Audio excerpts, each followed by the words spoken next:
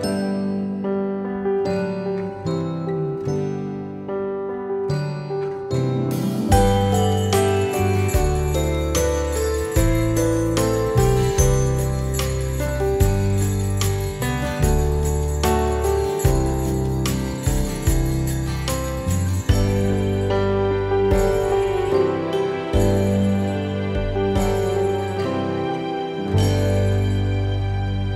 ho, ho!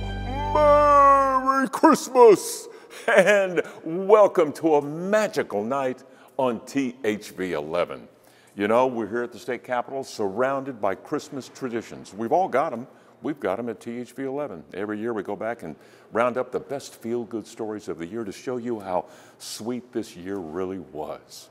And get ready for some big surprises like this first story that takes place under the Golden Arches.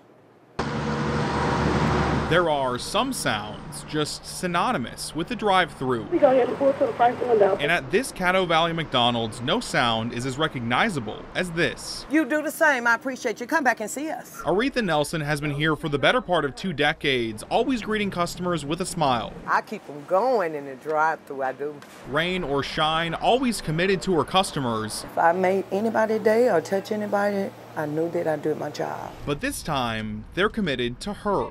She was told it was a video shoot for McDonald's marketing. Then it turned out to be the best Christmas gift she could have ever gotten. The real reason you are meeting with your work family here today. Aretha may have her work family in Caddo Valley, but her actual family lives hundreds of miles away in Virginia.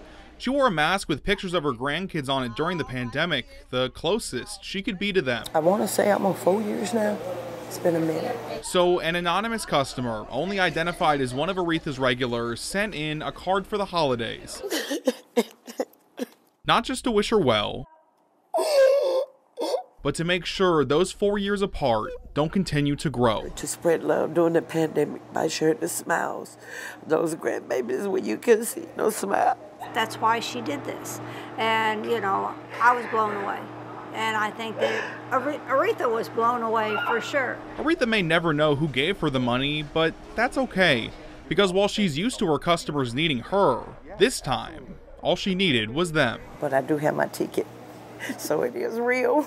I'm going to get to see them grandbabies soon. In Caddo Valley, Ian Russell, THV 11 News. 8 years ago, God woke me up, like I say, at 3 o'clock in the morning and gave me the vision. A vision Eric Lamb still has today. Because a lot of these kids need that support, need that guardian angel to let them know that they are loved. This room is his very own version of Santa's workshop. After all, he does refer to himself as the real Santa, formerly the Black Santa. At least 15,000 gifts of different shapes and sizes bought and hand-delivered by Lamb himself.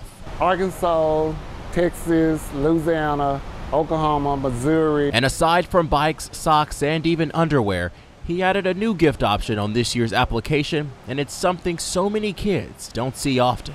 Snacks, which is one of the new things that I had. A lot of kids ask for snacks on the application because when school's out, they don't eat. As the real Santa makes his finishing touches and checks his list twice, he has one request from you all. Look out for your neighbors, look out for kids, you know. This is the season of giving back. Be a blessing to somebody. In Conway, Frederick Price, THV 11 News. A simple gadget. So once you've got it on and it's secured, it's going to be able to let your arm breathe. Created by Arkansas State University occupational therapy assistant students as a part of a class project. And then, of course, may I hug you? Yes. And then you come in for that big bear hug. The small device leaving a huge impression. Come here. You can give him a hug. This is Kevin Eubanks, and this is a video of him giving his first hug in 8 years. That's a good hug. Kevin had a stroke in 2014. Since then, he's had limited mobility in his arm. His daughter, Emily Sisko, is an adjunct professor at ASU's Occupational Therapy Department. She gave her students a challenge, asking them to create adaptive equipment for her father. You know, they knew that he loved fishing, missed fishing. They knew that he had trouble engaging with his grandkids and playing games with them. but they honed in on one small statement where he said he missed hugging again. We just all came together and said, that is so sad that he wants to hug and he can't. We've just got to do something about that. The result was Hug Again. Larissa Garcia, Lisa James, Casey Parsons, and Erica Dexter put their minds to the test, not knowing how much it would help their teacher's father. How do you like that, Papa? How'd you like that hug, Papa? We have family that live off, and they've said, okay, I'm ready to come in so I can get that hug. We're a family of huggers. So we know how important that is, and now we're all looking forward to it. You want to give Rig a hug? I sure do. Come here, young man. In Jonesboro, Ashley Godwin, THV 11 News. This is the tree of fallen heroes here at the state capitol. You know, this is a tough season for people who have lost someone close to them. And this next story actually begins that way. Oh, but stay with it. You'll be amazed by the ending. Here's Rolly Hoyt. During that traffic stop, Officer Scrimshire was shot in the line of duty.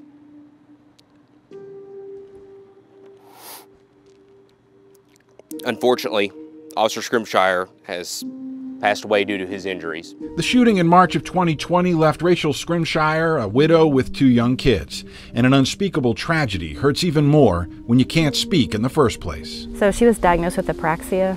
It's a neuromotor disorder where her brain has complications telling her mouth how to move. You can imagine a 2.5-year-old very upset, only having about 5 to 7 words in her vocabulary. She was actually diagnosed a month before Brent was killed, so going through that and then going through her grief and only having 5 to 7 words was kind of hard on her and myself. Amid the darkness, the Scrimshires found sunshine. We started last year in 21 with a pilot program with hippotherapy. Hippotherapy, or more commonly known as equine therapy, is the growing practice that pairs people with horses to treat various ailments and disabilities. The Scrimshires turned to Katja Summerlin in her fledgling center to treat Riverland.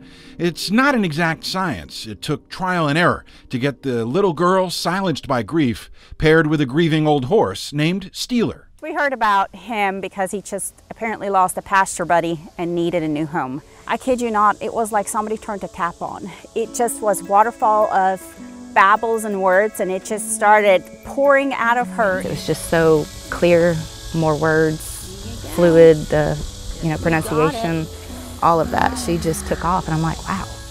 A horse button. A horse button? What does it do? First horse go. I would not believe it if I wasn't there. I know, my boot's falling off. Which one, that one? And this one too. Riverland starts kindergarten in a few months. Therapists say her apraxia has gone from severe and profound to mild. Steeler's gait unlocked the words inside the little girl, part neuroscience, part New Age spirit. But no matter how you mix it, it seems like magic. He is so sweet with, especially, it seems like him and Riverland have a special bond. She was angry, sad, upset, but through being able to verbalize what she wants and needs and then just riding the horse, her mood completely changed.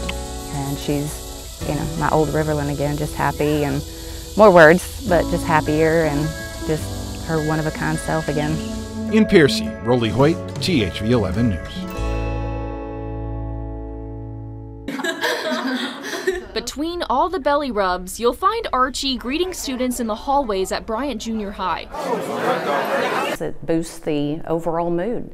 The smiles on the faces when you see a pet is just speaks for itself. Counselor Tracy Long says Archie has already helped several students in his first 2 weeks here. There was a student upset in the office, the front office, and didn't want to talk because she was angry, and she wouldn't talk to anyone. Then Archie stepped up to help. And she ended up lying on the floor with Archie for a long time till she could calm down and not be so angry. In his short time here, he's impacted more than just the students. The adults too. Archie's owner, Kelly Hay, says it took more than a year to get Archie ready for the job. We went through puppy training, obedience training, and community-based training for him to be ready to go. And Hay says the timing was just right for him to start this school year. Everything just coincided. He finished his training the same month that Brian allowed dogs in. The school district has big plans for Archie. Some of his job duties include reading with students and assisting with small group counseling. And the more attention he gets, the happier he is.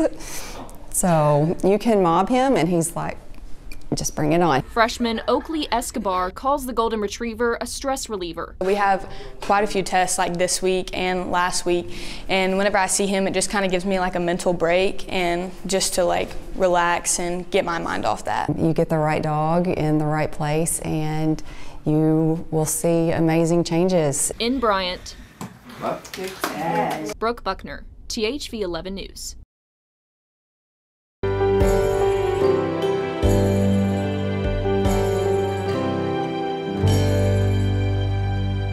Some of our favorite stories of the past year involve young people. These next two stories are about Arkansas kids whose talent and generosity made the national spotlight. Why did you choose a mullet? I just chose a mullet because I'm like, what would really embarrass my sister the most? The Bolts family lives in Jonesboro, Arkansas. Like parents across the country, Lisa and Derek were desperate for creative things to do in 2020. We started doing crazy things with our hair. Alice did her hair teal, I went red. Alan did a mullet, and my husband did a mustache. That was terrible. What started as a way to pass the time morphed into more than a mullet for Alan. He added a faux hawk with lots of gel and then the curly perm. How did you feel about the mullet? At first, I was really questioning my parenting skills and allowing it to happen. But when a friend told them about the USA Mullet Championship, everything changed. When I heard there was like $2,500, I'm like, I'm just going to donate it to foster care if I win. Why did you want to donate it to foster care? I was in foster care and I know completely how it feels. In 2014, Alan and Alice were in the foster care system when they came to live with Leslie and Derek. We expected it to be a 2-week thing, and then they would go to another placement. 2 weeks eventually turned into adoption. And when you think of the kids in foster care, what do you think about? I just really hope they're feeling happy and hoping that a family will pick them, just like my mom, my dad picked me and my sister. As the online mullet competition ramped up, voting was in Alan's favor. As word spread he planned to donate the prize money to foster care, independent donations poured in. People just kept giving, and so the total was about $4,500 that the community has donated. You won! I did not think that. After 3 nerve-wracking rounds of voting, the kid sporting the cool shades and fresh suit had won the illustrious title USA Mullet Champion. If you had one wish out of all of this, what would it be? Foster care to go out of business and no more kids being in foster care. Meg Oliver, CBS News, Jonesboro, Arkansas. Broadway can seem a long way from Arkansas, but for 8-year-old Kennedy Pitney, it has always been her dream. I like that I get to be on stage with everybody and my besties. Kennedy, with the help of her mom, Kim, wanted to audition for a Broadway musical, but not just any musical. The Music Man, starring Hugh Jackman. We submitted her. She got a call back the next day, which was a Friday. They told us we had to be in New York on a Monday. So it was very fast and furious. And then we got the call she was cast on Tuesday. Kennedy trading Little Rock for the Big Apple, cast as the role of Gracie Shin.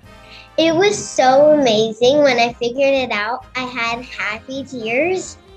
And I was wanting to go around town and tell everybody. The pair quickly jetted off to New York, got an apartment, and hit the ground running. The first number, I was so nervous, but then I was like, oh, this is fun. Following weeks of rehearsals, it was finally time for Kennedy's big night on Broadway. We were gifted tickets and we were able to watch her debut night. And the best way I can describe it is the breath left my body. Now, Mom wasn't the only one blown away. So was her co-star and leading man, who received a very special gift from Kennedy herself. Come on. Is this our friendship bracelet? Yes. Is this because we're BFFs? Yes. Come here. the best moment of my life because when I just saw him, I was just like, yeah. Oh, that's perfect.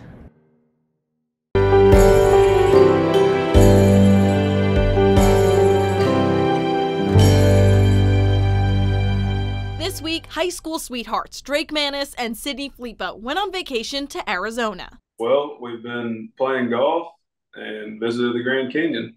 But just a few years ago, doctors said that would have never been possible. That feels like a miracle. Every day I get myself out of bed and do things that most people with the same injury can't do. In 2018, just 3 months into dating, Drake took a dive into Sydney's pool, changing his life forever, explaining back then. When I hit the bottom, I just immediately knew I was paralyzed. I dove back into the pool, and I'm the one that grabbed him. Sydney held him until paramedics arrived and stayed long after anyone expected her to. Did you ever have people in high school even be like, well, it's just a high school girlfriend, you know, she's not going to stick around through this?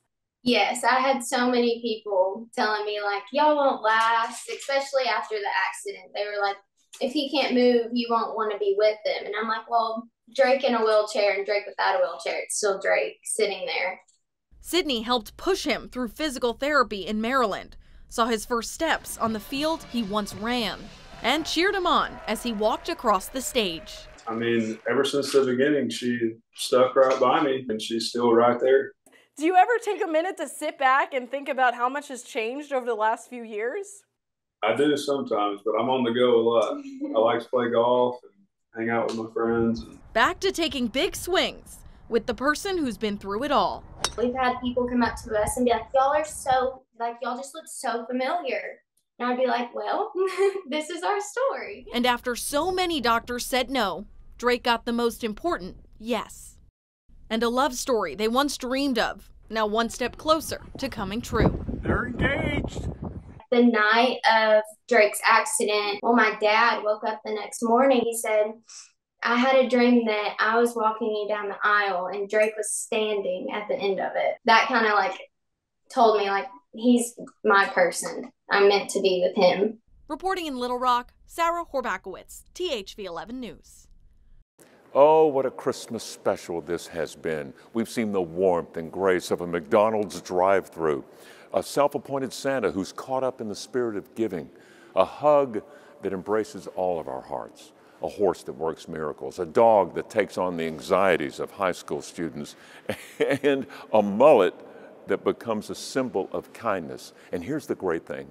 These stories barely scratch the surface. There are thousands of them that go on around us every day, not caught on camera or talked about on social media, but they're there. And they produce in all of us what this season is all about.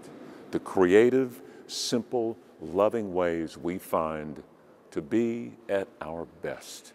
And what it produces is what this season produces. Hope. Hope to keep moving forward. The hope of times to come. The kind of hope contained in the words, Merry Christmas from THV 11. Thank you for watching and good night.